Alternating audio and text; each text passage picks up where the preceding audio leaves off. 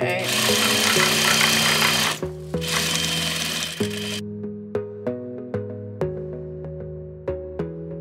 Hi everyone, welcome back to my channel. My name is Jen and this is Jen Restyle and Fashion. So on yesterday, you all watched me upcycle a denim tie from a pair of jeans. And if you notice in the video, I was wearing a denim skirt.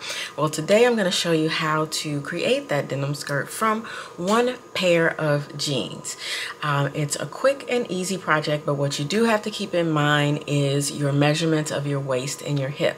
So what works best for this project would be a pair of jeans that, one, are oversized, either a straight leg, a skinny leg probably will not work, but a straight leg jean or a flare pair of jeans would work really nicely for this project. So make sure you take your measurements, measure the bottom part of the hem of the jeans, and make sure that that's going to go all the way around your waist, and also make sure it's going to fit your hips. But we'll go through the project. Let me know what you think. If you've got any questions or you'd like to see me do something different, let me know down in the comments. All right, you guys, let's get into that upcycle. Okay, we are starting off with a basic pair of jeans. As you can see, they're a little bit larger than my normal size. I would say probably about a 36 or a 37. And the first thing you're going to do is cut up the side seam. You want to separate that part. So I'm going to cut the side seam on one side of the jeans and then the side seam on the other.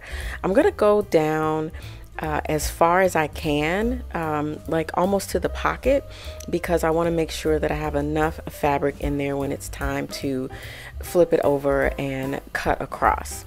And so the next thing, of course, I'm going to turn the jeans over, and I want to make sure that I'm not cutting into the pocket or any part of the jean that I might want to use later.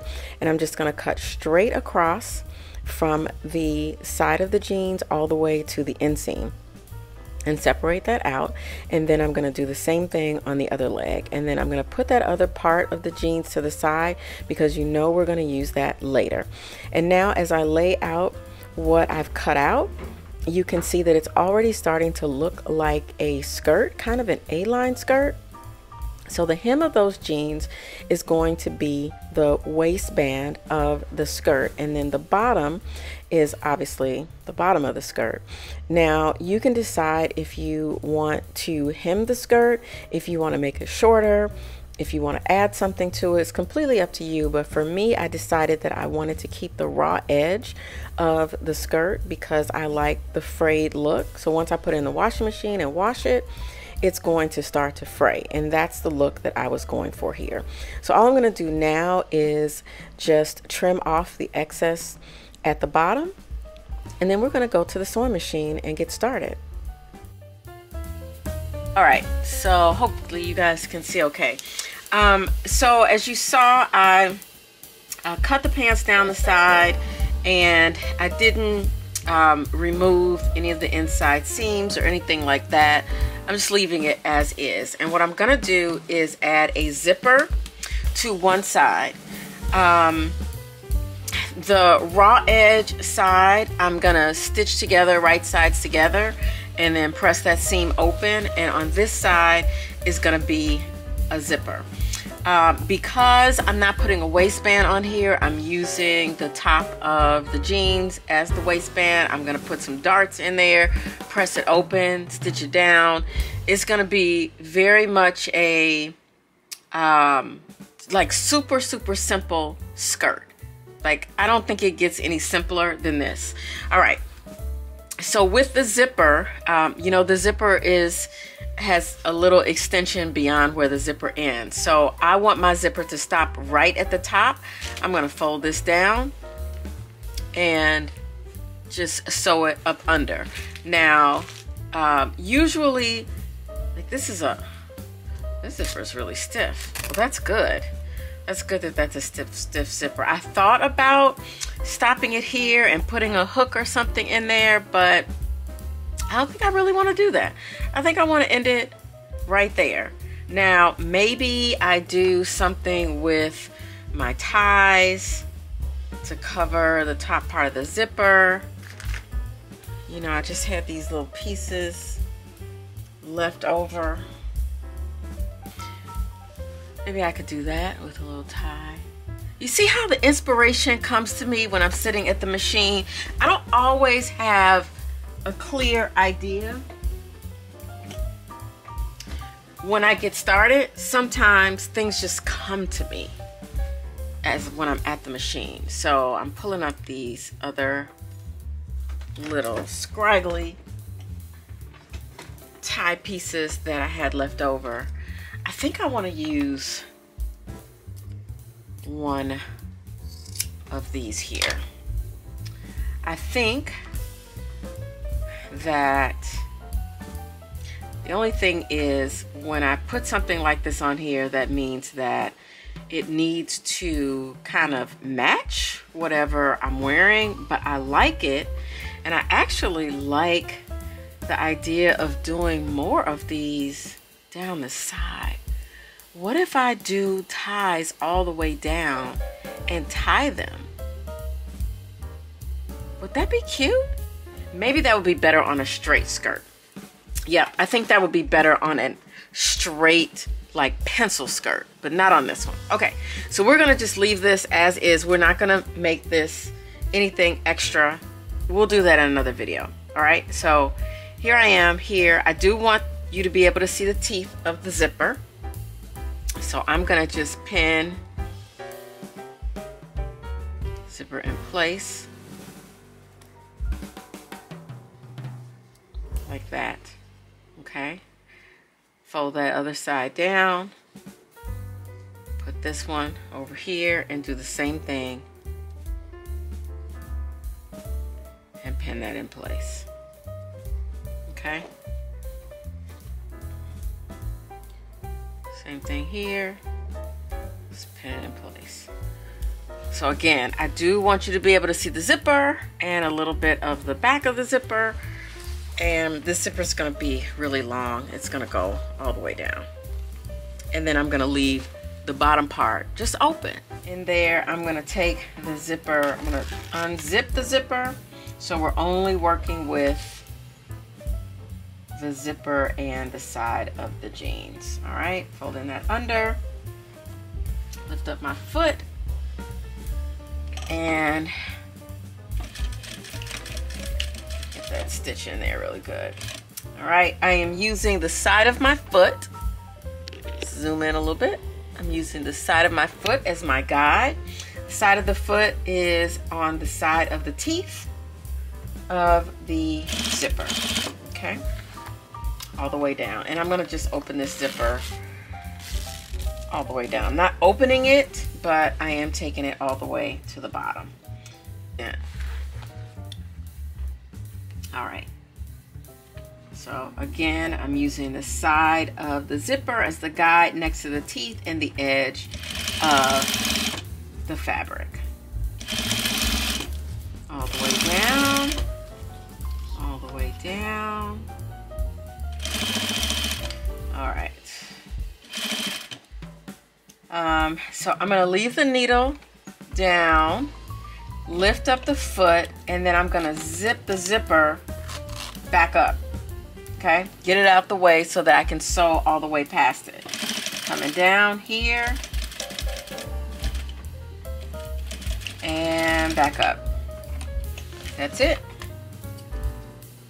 Cut that thread, move that out of the way, and now we have the one side. Oops. For the one side done. Okay, so all I'm gonna do is go on the opposite side. I'm gonna stitch it down the same all the way down, and then I'll be back. We're gonna close up the other side where it has the raw edge, and then we're gonna try it on and put some darts in it. All right, I have put right sides together. I finished sewing the zipper in on the other side. Right sides together, and I am sewing down the other side. I'm sewing at 1/2 inch because that's the measurement that I have on my industrial machine that's visible to me. So I'm using that. I'm sewing at about a 2.5 on my dial.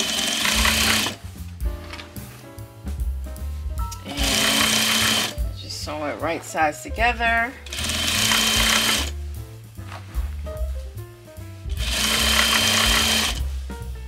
Okay. All right. We are going to take this to the ironing board. I'm going to press the seams open. Actually, before I do that, I'm going to go ahead and do, so I'm going to turn this over on the wrong side. I'm going to stitch it from the opposite side because the gold thread is actually in the bobbin and not in the top thread. So I want to make sure that gold thread is showing. So I'm going to lay the seam over to one side like that. I'm going to make sure I'm spreading it out because I don't want any buckles underneath. I'm going to use the edge of the foot to use it as my guide and put it on the line that's already there. I'm going to come forward, do a reinforcement stitch, and then I'm going to sew all the way down. As I'm sewing, I'm spreading with my hands, making sure that this is all laid to one side, making sure the edge of the foot stays on that seam that's already in place. I'm spreading it, making sure it's flat, stitching, and as I go, would it be easier if I had pressed it first? Of course. Of course it would be, but I didn't want to get up from the machine. So I'm going all the way down.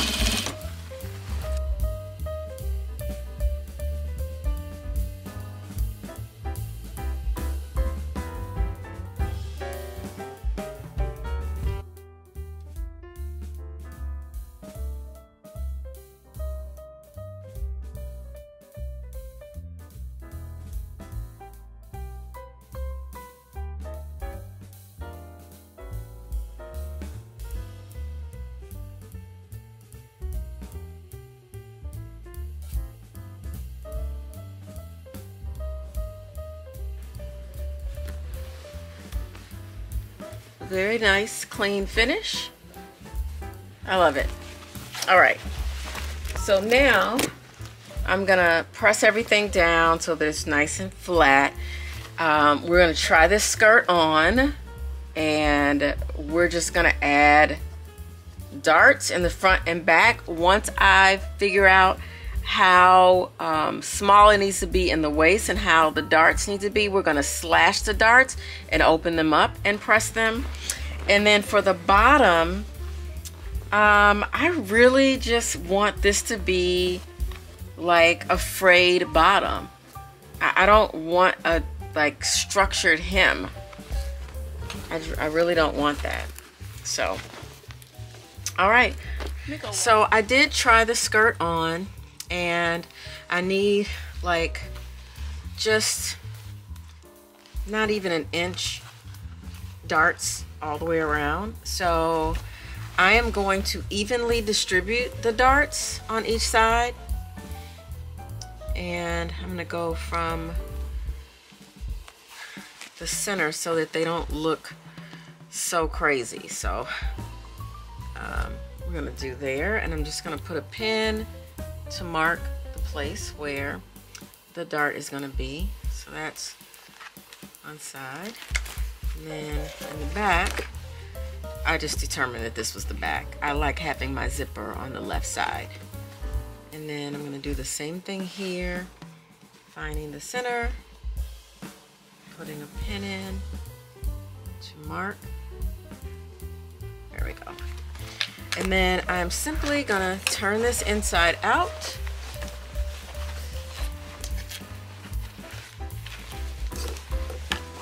And fold it here. My dart in the back is gonna be a little deeper than the one in the front because it has to compensate for the curve back there. So I'm gonna come in about an inch, and I have the measurements here on my base plate, so that's how I can determine. And then I'm gonna start here right at the top. I'm gonna do a little back stitch, come forward. I'm just gonna reinforce that because we don't have a waistband, so we don't really have anything to really secure this. come back down, and I'm going to slowly come out on an angle like that, and I'm going to back stitch here at the base. Okay, and I'm going to do that on all 4. I'll do it one more time for you, and then the other 2 I'm going to go off camera. I'm going to iron this down flat, and in order to make sure that my darts are even, I'm just going to bring this other one over, measure it, and I'm going to put a pin where it's supposed to end to make sure that they are even, like that. All right, and then we come down.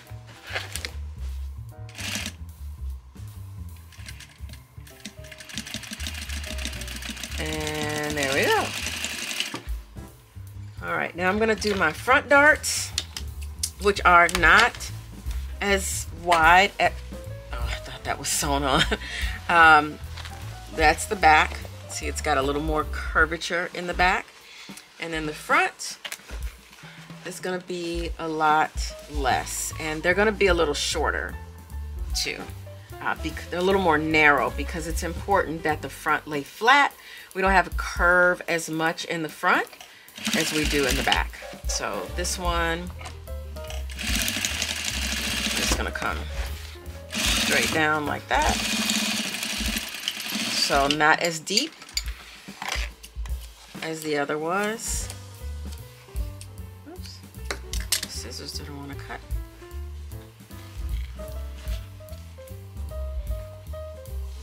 And same thing here. All right, you guys, I think the only thing I want to do, which I'm probably not going to do because I haven't tried it on yet, is to slash and open. I think I'm just going to press it really good, and then we'll slash it later. Oh, my hands are ashy. Because I'm just concerned that if it's not perfectly right, if I slash it, I'm out of luck. So I'm going to go and I'm going to press these in to the middle. I'm going to press the rest of the skirt, and next time you see me, I'll be trying this really quick and easy skirt on. All right, let's go.